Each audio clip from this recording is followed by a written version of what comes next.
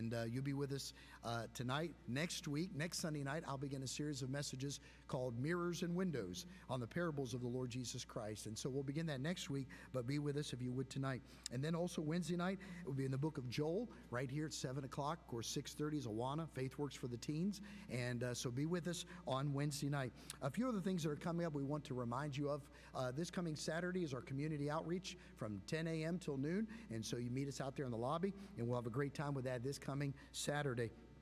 Also, let me just say that we are just, I guess, a week and a half or so away from our golf tournament. And so if you don't have the information for that yet, you can go by the Welcome Center and get that. And I hope you'll sign up for that and help and come part of it. That's a fundraiser we do for our school, Wednesday, October 9th at 8 a.m. And all the information is in there, or you can contact the church for it.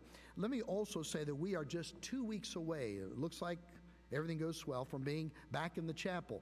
The carpet starts going down tomorrow, and the pews go in the next week. And so our plan right now is to be back in there for October 13th for the evening service. And it's going to be a great time. I want you to come that night as we have our first service back in there. Just a big change in there. It'll look so great, so wonderful. And you can come in, try the new seating out. See, that's critical for people. They don't care about paint. No, they do care about all that. But isn't it nice to have a nice seat? And so anyways, we're going to do that 2 weeks from today. It should go well. And so I hope that you'll be a part of it. And let me say also, if you haven't yet been part of the giving to it, you can find that the next step that is out there. And I hope all of our church family will give something toward that. And this project has been going so well, and we want to get it done.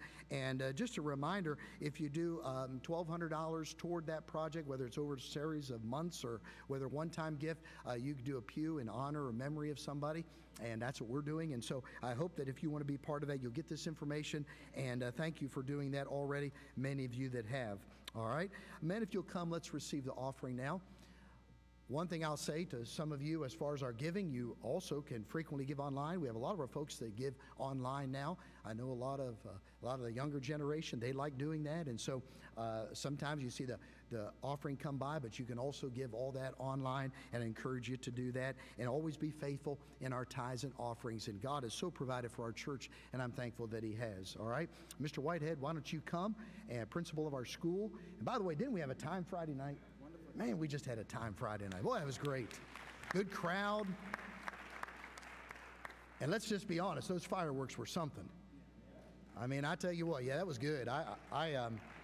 I don't know how many people told me, Pastor, I've never been that close to fireworks before. And I mean, they were right over our heads. We were getting texts from people in the area saying, what's going on at Arlington? And emails, texts, what is going on? Well, we just had a great time of celebration, 50 years in our school. And so I'm glad a lot of you were here with us on Friday evening. Just had a great time with that, and thank you for that, all right? Mr. Whitehead, you come pray for us. Let us pray. Great and mighty God, we do thank you, Lord. It is such a blessing to be able to gather in your house today, and to thank you, Lord, for all that you have blessed upon us here at Arlington Baptist Church, as well as Arlington Baptist School. We do thank you, Lord, for your continuous love toward us, oh God, that you would give your only begotten Son, that we might be set free from the bondage of sin. Lord, we love you today. We thank you for this time of taking up this offering. We pray that you will use it for the furtherance of your kingdom. For it is in Jesus' name that we do pray and ask these things. Amen and amen.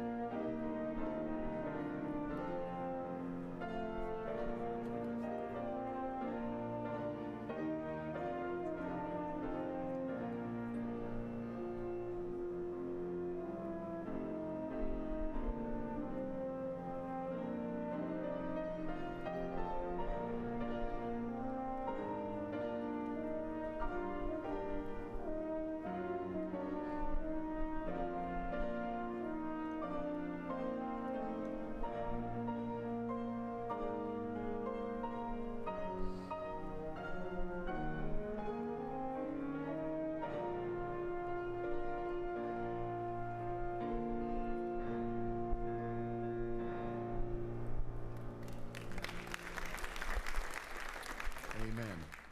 Thank you, Joy, for that.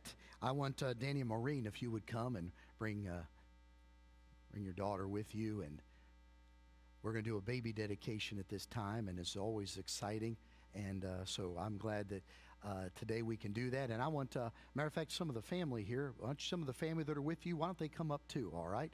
Come down here at least to the front, all the family that are with them, and you all come right now, and we'll get that all taken care of. And this is a very exciting time that we could do this. The Bible says that children are an heritage of the Lord, and I believe that sincerely. I know all three of our children, when they were born, we dedicated them to the Lord, and so we want to do this also, and so you all come down here, we'll do that. Come on up here. And if I could have all the rest of the family, if you all stand right down here, that would be great. Danny, how you doing today? Haven't we done this before? I thought so. They're on the group plan, you know. You love that, you know. Same time next year? Well, we'll leave that alone, all right? But anyways, it's exciting to see what God is doing, and Danny and Maureen have been blessed with Sarah. And Sarah was born January 11th, 2019. Hello, Sarah. Yeah, she's looking at me like, I've never seen anyone that good looking.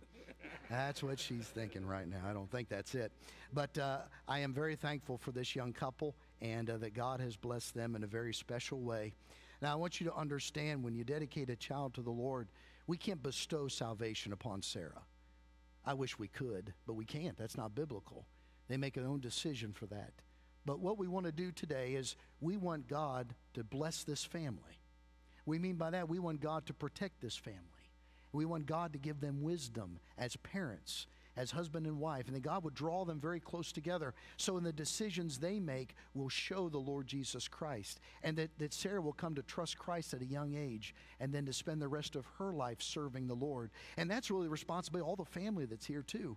They're here too also because they're going to try to support them and encourage them and love them, because I'm going to tell you what, it takes a lot of work in the day and age we live to raise children in the nurture and admonition of the Lord. Don't you agree? Man, the world has got all kinds of things going against us, but I'm going to tell you what, it can be done. You can raise children that love the Lord and serve the Lord even in the day and age we live in. But it takes a lot of prayer. My wife always says raising kids is spend all your time on your knees. That's prayer, and it's true. And so we want to ask the Lord to bless this family and dedicate this precious little one that they have. And let's see, your son now is how old? 3 years old. Man, the house is active. All right. And so with the son they have, and now the daughter that God has given to him. So I hope you will pray for Danny and Maureen and for little Sarah, and pray that the Lord will just bless them in a marvelous way. So let's take them before the Lord, as well as the family that's here with us today, and ask God to bless in a marvelous way. Father, we come before you. I am thankful for your kindness and your goodness. I am thankful for this young couple and what you're doing in their lives. You've already given them a son, and now this precious little daughter, Sarah. I do ask, Father, that you would just bless them. I ask that you will meet all their needs. I ask that you would provide for them. I ask that you would grant them wisdom. Draw Danny and Maureen very close to one another, and that the devil would never get a foothold in their home, but rather that Christ would be honored and glorified and magnified above everything else. We ask that you will grant them wisdom on daily decisions they will make. I ask that Sarah would come to know Christ at a young age, and that she would spend all of her days then following you. And I ask that you would just bless this home. May it be a fortress. May it be a stronghold. May it be a place where you are always honored. I ask that you will bless the family that's here today. Some of their family that has come to support them, to encourage them, to lift them up in prayer also. Just like we're doing as a church body right now, we are asking you to bless this entire family. So as even their extended family works with them and encourages them and does all they can for Sarah, that you would draw each one of them very close to you. We are thankful you're a God that hears our prayers. We're thankful you're a God that knows our hearts. We're thankful you're a God that knows every detail of our lives. So bless this home. May Christ be honored. We love you. We're thankful that you love us. In Jesus' name, Amen. Amen. Let me give you a little something here. Whoever wants to carry that little gift for you there. Just make sure we take them before the Lord and keep them, get them in your prayer book, pray for them, and we're here to help you any way we can, all right? Let's congratulate them today, all right? God bless you, Danny. Wonderful. Sarah, God bless you so much. I'll let you all be seated. Thank you all so much. We'll let you be seated. Make sure you say a word to the family right afterward.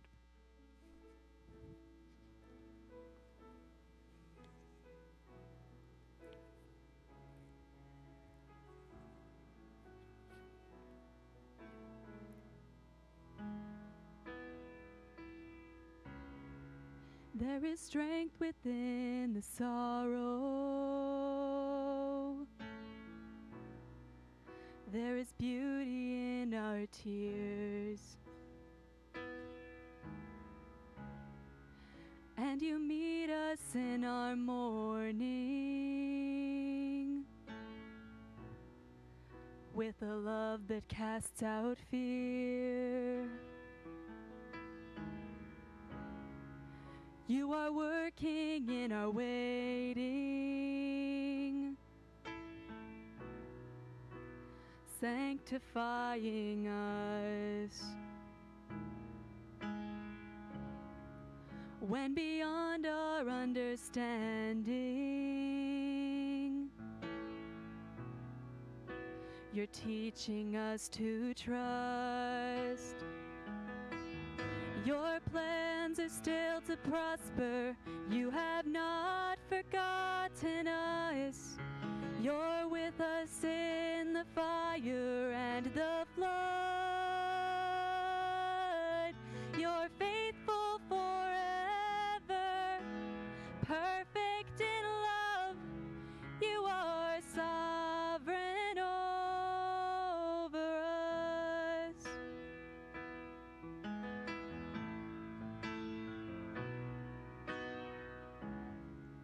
You are wisdom unimagined. Who could understand your ways? Reigning high above the heavens, reaching down in endless grace. You're the lifter of the lowly, compassionate and kind. You surround and you uphold me, and your promises are my delight. Oh, your plans are still to prosper. You have not forgotten us. You're with us in the fire and the flood. You're faithful forever, perfect in love. You are sovereign over us. Even what the enemy means for evil, you turn it for our good. You turn it for our good and for your glory. Even in the valley, you are faithful. You're working for our good. You're working for our good and for your glory. Your plans are still to prosper. You have not forgotten us. You're with us in the fire and the flood. You're faithful forever, perfect in love. You are sovereign over us. You're faithful forever, perfect in love. You are sovereign over us.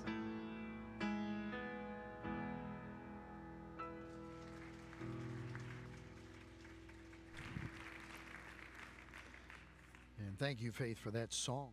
And open your Bibles to 2 Samuel chapter 21. I'll move very quickly this morning. We have a number of folks joining the church here in just a few moments also. So it's been a great day. Baptism, people joining the church, baby dedication. I'm so tired I might not preach. That's not true. All right, 2 Samuel chapter number 21. Look at verse number 1 as we continue on this series of messages, A Heart for God. Seeing how we can have a heart for God, a heart like David had.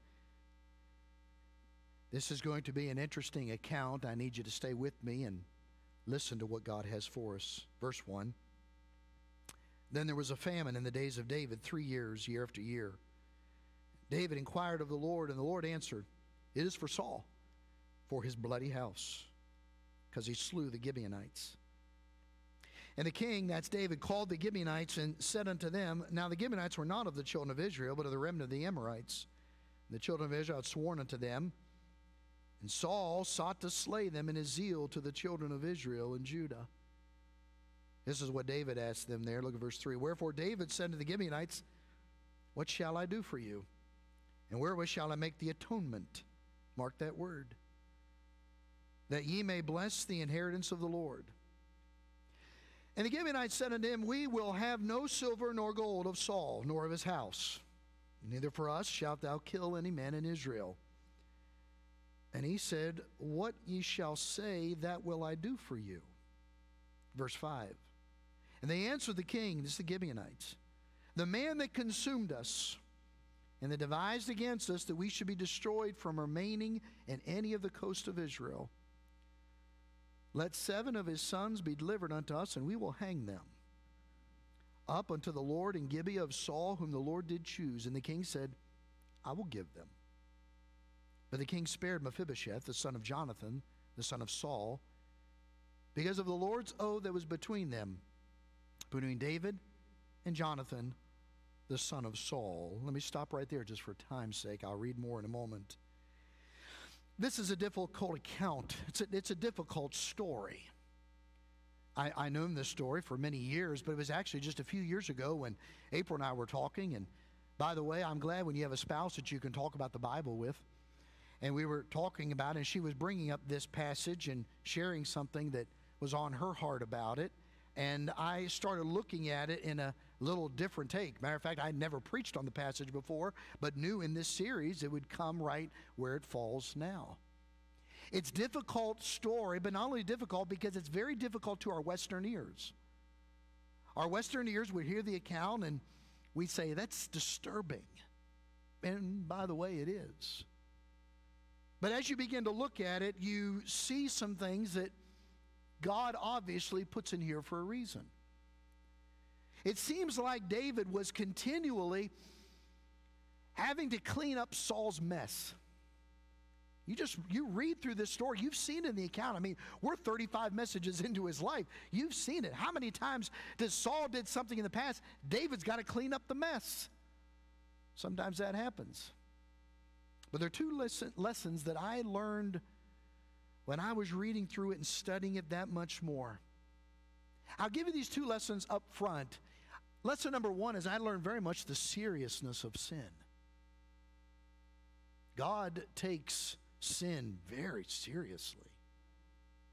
But there's a second thing I learned about, and I think this is one that we miss out many times. And I learned a lesson in this passage about the grimness of atonement. You say, oh, wait a minute, Pastor, what do you mean grimness? Well, you'll see that in just a little bit. You'll see it in the Old Testament, and you'll see it in the New Testament. The lessons in this passage teach us what God is concerned about. God is concerned about justice. God is concerned about honesty. And by the way, he still is. God is concerned about morality, and he still is. God is still concerned about order, as he still is here. So what does the passage teach us? Let me break it down for you very quickly this morning. I'll show you just 3 things in it, but they're very eye-opening. First one is the sin of Saul. You find that in the first 2 verses that we just read, the sin of Saul. The story here is given of a people called the Gibeonites. The Gibeonites can be traced all the way back to Joshua chapter number 9. as Joshua and the people had won the battle that they did over Jericho and then over Ai, going into the promised land, there was a group of people that acted like they had come from afar, but they had not. Their names were the Gibeonites.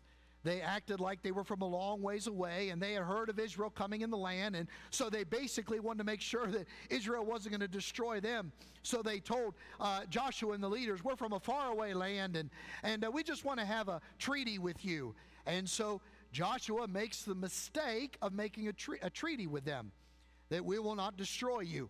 Then he finds out they're really just from around the corner. And they had deceived him, but they just figured this way: we'd rather be enslaved to you than die. And for the rest of the time, the Gibeonites would work for the nation of Israel. And Israel protected them. Matter of fact, there was a time, you remember the story where the sun stood still? That was all in protection of the Gibeonites, because God knew they had made an oath. And so they rescued them. It's been 400 years since that covenant was made.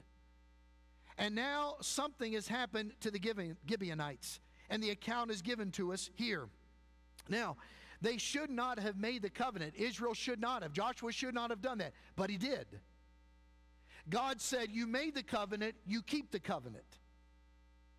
God still is just like God is, God's a man of his word, is he not? God expects us to be also. So here he says, look, you made the covenant, you keep the covenant. In verse number 1 that we just read, there's a famine in Israel. The famine lasted 3 years. There's something I want to say just about this very quickly. This passage in verse number 1 does show us that there is a connection between the morality of a country and weather. It's clear as can be. All right? Now, I'm not saying that every time there is something weather-related that is punishment for God. I did not say that. But it is clear that God can punish a nation with bad weather and inclement weather in order to get their attention. He does here. You can't miss it. All right? 3 years, no rain. Famine in the land. And so, the account goes that David wants to get to the bottom of it. I like what David does. He does what was his custom. Look at verse number 1. He inquired of the Lord. I want to point out something very interesting here, because there's so much I could teach out of this passage. But I find it very interesting to know this. Isn't it something how David knew this is not natural? This famine, David knew, was supernatural. It's as if God himself put his hand over the land and said, I'll allow no rain while this is going to be dealt with. You say, well, how did David know that? He was a man after God's own heart. A man after God's own heart understands how God operates. A man after God's own heart always wants God's input. And so David sees this famine for 3 years, no rain, and he right away says, Lord, what is the problem? This is not natural. This is supernatural. You have done this. And God gives him an answer. The Lord said, it's for Saul and for his bloody house. He slew the Gibeonites. David, you asked, I'll tell you. I'm not going to bless Israel until this is dealt with. Saul was wrong to the Gibeonites. He killed many of the Gibeonites. And as a result of it, it must be dealt with. Matter of fact, verse number 2, he calls them together and brings them out to figure out what is going on. Now, you may say, why did Saul do this? We don't get all the details. I can tell you this, just from my personal study of this passage and some other ones back in 1 Samuel, specifically around chapter number 22, I think what he was doing, what Saul did, is he was killing Gibeonites and taking their land, and he was giving that land to those who supported him. Matter of fact, he basically says that in chapter 22 of 1 Samuel. So he is going to the Gibeonites, and he is killing them and taking their land and taking their homes and taking their vineyards and taking everything they had and giving them to them that followed him. That's what he was doing. So he is a sinner as a result of it. Matter of fact, Apparently, his whole family was involved. Notice that it says it is for Saul and for his bloody house. Apparently, his whole family was involved in that. Now, you may look at that and say, oh, well, Pastor, what's the big deal? Well, in Deuteronomy chapter number 5, verse number 11, God says this is a big deal because when you do something in my name, you keep it. When you do something and you tie my name to it, you don't blaspheme my name. You keep the covenant. And he looks at Israel and he says, you made a covenant with them. You did it in my name. You will honor it because it's done in my name. Listen, I want to say this. Please listen. God takes his name very seriously. God doesn't want his name flippantly used. God doesn't want somebody doing something in his name that does not bring honor and glory and is not holy unto him. All right, little lesson here. Guard your mouth. Do not take the Lord's name in vain. It is a blessed name. It is a holy name. It is a reverent name, and it ought to be treated as such. I used to tell you this story about my mother. My mother, if there's one thing she could not stand, but there were a lot of things she could not stand, but there was one thing she could not stand was anybody taking the Lord's name in vain. How many times when something would be in a store somewhere, going down through a grocery store just as a little boy, and someone would take the Lord's name in vain, and my mother would look at her two sons and say, listen, don't, your ears better burn all the time, boys. When you hear someone take the Lord's name in vain, she'd stop right in the store and do that. He said, what if someone heard? She wanted them to hear. And may she always use those words, may your ears always burn when someone takes the Lord's name in vain. Oh, by the way, mine are still burning. God takes his name very seriously. It is a big deal. When God's name is the legal power that you have bound yourself by, when you make a formal agreement, you take it and you don't break it and you don't blaspheme God. So here's the sin of Saul. Second thing I need you to see very quickly is the settlement of David. The settlement. David says, all right, we're going to deal with this. Verse number 3, he asks them, he wants to know, what can we do to deal with this? Interesting what he says. What shall I do for you, and wherewith shall I make the atonement, that ye may bless the inheritance of the Lord? Now, it's interesting when he says, I can bless the inheritance of the Lord. Just put a little note beside that and just write down Genesis chapter number 12, verse number 3. Just make that note, all right? Just put it in there. Why is that? Because God told Abraham in Genesis chapter number 12, I will bless him that bless thee and curse him that curseth thee. So what he understands is this. David's looking all the way back to the time of Abraham. And it was so important that the nations of the world were in line with Israel. And so he's saying, I need you to do this. We need to get this right so we can keep the blessing of the inheritance of the Lord. He's going all the way back to the Abrahamic covenant. And so the answer, they say, verse number 4, we can't do anything about it. Matter of fact, they say, we will have no silver nor gold of Saul nor his house. He's saying this to them. We can't do anything about it. It's not in our power to do it. And look, I like this too. We're not looking for money. Boy, that slaps us in the day's world we live in. It's not a money thing. You can't buy your way out of it. Hold on to that. I'll bring that up a little bit later. Verse number 5, they said, the man that consumed us and devised against us that we should be destroyed from remaining in any of the coasts of Israel. They come back and they say, Saul and his family have been guilty of this. What's interesting, this sin was committed 30 years before this passage. 30 years not dealt with. David, remember, he's been on the throne for years, already had the thing with Absalom. I mean, it's been 30 years David's been on the throne, at least. They said this has taken place, and the only way it can be dealt with is for it to be dealt with, for them to be put to death.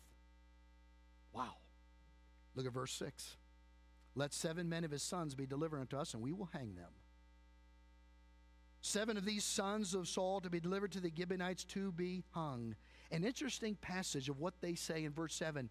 Notice they say, because of the Lord's oath that was between them, between David and Jonathan, the son of Saul.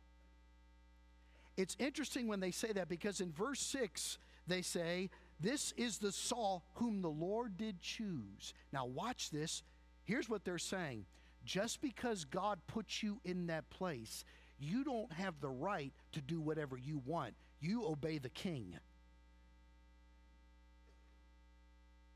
You see, they understood God put Saul on the throne. But because Saul was on the throne, that doesn't mean he can do whatever he wants, to whoever he wants, and do whatever he pleases. You see, listen, when you take something before God and he puts you in a place, you are his servant and you operate everything you do within the accordance of this book. Whether it's your home, whether it's your office, wherever it is. All right, we know the Lord chose him, but he wasn't listening to the Lord, and we know that's a fact. Notice, if you would, then in verse number 7, Mephibosheth is spared, and David keeps his covenant with Jonathan. You see, God's judgment may not come immediately, but watch this, it will come. 30 years. So, verse number 7, the king spared Mephibosheth, and the others were delivered unto them. Notice, if you would, in verse number 8. But the king took the 2 sons of Rizpah, the daughter of Aiah, whom she bare unto Saul, Armoni and Mephibosheth, and the 5 sons of Michal, the daughter of Saul. Actually, these were sons of Merib, but it would have fallen under Michal. Michal never had any children, but it was under Merib, her sister, whom she brought up for Adriel, the son of Barzillai, the Meholathite. Notice verse 9. And he delivered them to the hands of the Gibeonites, and they hanged them in the hill before the Lord, and they fell all 7 together and were put to death in the days of harvest, in the first days, in the beginning of barley harvest. So, recap real quick. The Gibeonites come in, they say there are 7 that have violated us that way. They did not fulfill the oath of the covenant made before God. David says, you're right, and he delivers them over. 5 are the sons of Merib, 2 are the sons of a lady by the name of Rizpah. And they are delivered over to the Gibeonites, and the Gibeonites do exactly what they said they were going to do. All right? Carried it out. Notice it was carried out at the beginning of barley harvest. All right? Now stop right there at the end of verse number 9. Watch. Everybody look up here. Watch up here. Watch, watch. Are you with me? Look at verse number 10. And Rizpah, the daughter of Aiah, took sackcloth and spread it for her upon the rock, from the beginning of harvest until water dropped upon them out of heaven, and suffer neither the birds of the air to rest on them by day, nor the beasts of the field by night. The third thing I want you to see, the final point, is the sorrow of Rizpah. Here's what's strange. We already have a strange story, but now it's just like it gets stranger. You ever seen that happen before? You see something happen, and then you look at it and say, wow, it just took another turn. Rizpah, her name means hot coal. She is mentioned in 2 Samuel chapter number 3 and verse number 7. It's very interesting why this is given, and I'll tell you why. Let me just read a verse to you. Listen to what the Bible says in Deuteronomy 28 and why this is interesting. You've got to stay with me on this. I'm going to teach you a little something, then I may finish out by preaching. Deuteronomy chapter number 28. Now listen to one verse. Listen to verse number 26. And thy carcass shall be meat unto all fowls of the air, and unto the beasts of the earth, and no man shall fray them away. Now, stay with me. That is talking about when those are punished that way and put to death. Now, why does Deuteronomy say this? And now we come to this passage, and we want to say, what is going on here? Notice the picture we have. Here's what happens. Rizpah's just seen 2 of her sons put to death. And here's what's interesting. Their bodies are laid out. I know it's a disturbing scene, but it's a picture. God gave it to us. There's a reason for it. And their bodies are laid out. And she guards those bodies so the animals don't get them and the birds don't eat them. Now, let me give you a picture. Let's go further. Watch this. From the beginning of barley harvest to the first rains, watch, listen, is for 6 months. She guarded those bodies for 6 months. Now you may say, well, why weren't they buried? I'll tell you why I think they weren't buried. David wanted to make sure the rain started up again, that God was pleased before he was going to go a step further. That's the way David operated. He dealt with something, and he wanted to know that God was going to deal with it, and God was going to do whatever God wanted to do before he was ever going to go a step further. But can you imagine what Rizpah does for 6 months? Verse 11. And it was told David what Rizpah, the daughter of Aiah, the concubine of Saul, had done. This is where the title of the message comes. She got the attention of the king. For 6 months, day in and day out, she chased those animals away and those birds away from the bodies of her sons. And finally, the attention comes to David. Isn't it interesting to note the rain had started again? So what does David do? Look at verse number 12. We're almost finished. And David went and took the bones of Saul and the bones of Jonathan his son from the men of Jabesh Gilead that had stolen them from the street of Bethshan, where the Philistines had hanged them, when the Philistines had slain Saul in Gilboa. And he brought them up from thence, the bones of Saul and the bones of Jonathan his son. And they gathered the bones of them that were hanged, and the bones of Saul and Jonathan his son buried they in the country of Benjamin in Zelah, in the sepulchre of Kish his father. And they performed all that the king commanded. Watch this. And after that, God was entreated for the land. One thing I've learned about David in this message is David was a passionate man. Passionate heart. That's why he had a heart for God. Passionate about that. David gives everyone then a proper burial. Rizpah got his attention. I think David wants this matter now finally put to rest. Notice he takes all of them. He gets the body of Saul. He gets the body of Jonathan. And you'll remember back to when they died. I'm not going to go through that again. But it's interesting. He links them all, if you would, to the same sin. He links them all to the same judgment. But he wants it dealt with. Finally put away. Finally dealt with. Finally handled in a right way. If I had time, I would show you this also.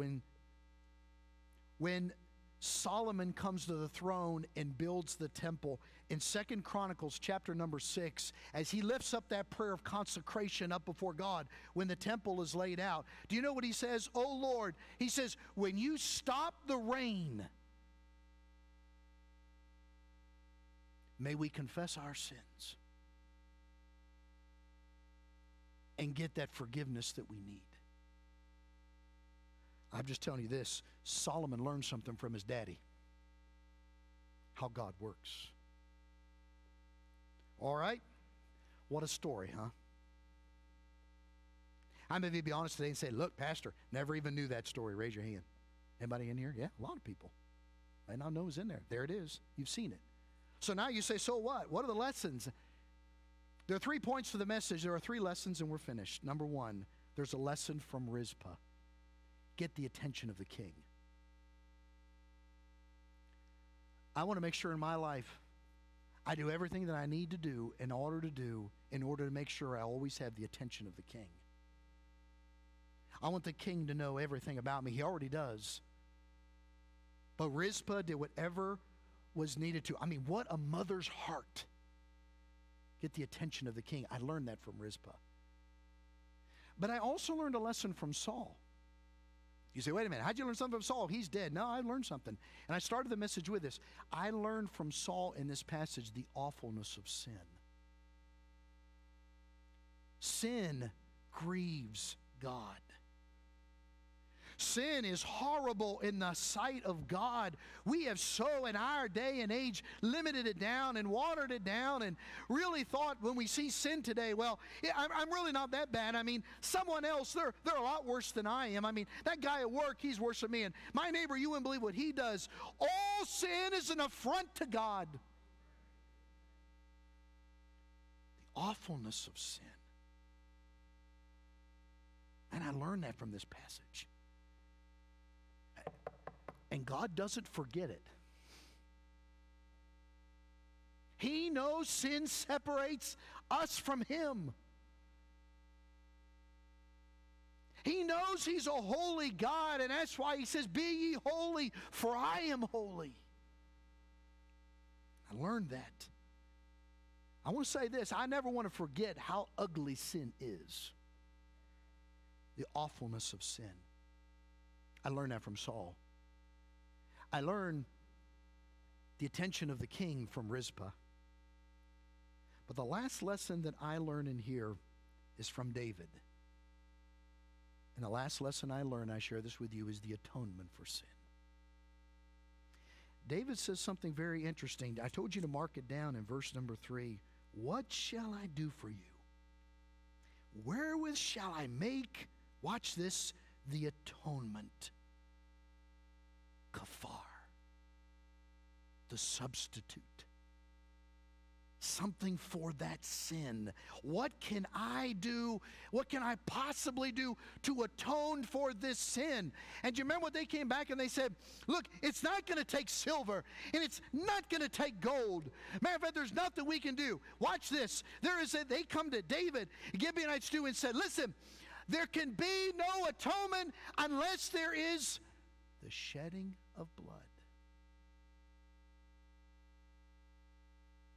Now you picture that in the Old Testament.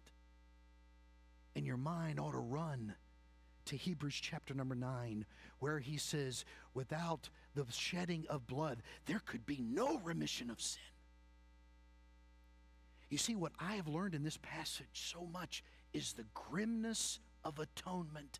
A mighty, holy God saw a sinful people. And listen, as much as that cross that we see is a beautiful symbol to us, and we look at it and we're reminded once again, that Christ died for me. But oh, my friend, may we never ever forget the shedding of His blood and the grimness of that atonement. As He was beaten and as He was nailed to that cross, and He did it for you and He did it for me. Oh, we never forget, it cost Him His life. But you know what we want to do? I'll buy it. Isn't that what the world says?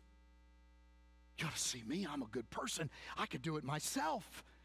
The Gibeonites were smart. They said, there's no amount of silver you have. There's no amount of gold you have. There must be the shedding of blood. And God says, there's a picture of what I'm going to do in the New Testament. Atonement, I'm going to use this word because it's so true, was bloody. There is nothing pretty about the cross. You can gold plate it. I'm not against that. You can do all those things. I'm for that. I understand that. But it was an offense. Cursed is the one who hangs on a tree. But God said, if we don't do that, there can be no forgiveness of sins. There can be no remission. So when David used the word there, he knew what he was doing. What can we do for atonement? I come to you today and I tell you, what can we do for atonement? There's no amount of gold. There's no amount of silver. There's no amount of good works. There must be the shedding of blood. And He died for you, and He died for me, so that we might have forgiveness of sins, eternal life, atonement. Wow. Father, I thank you for this passage. It is so picturesque, if you would, of what happens with the death of your Son.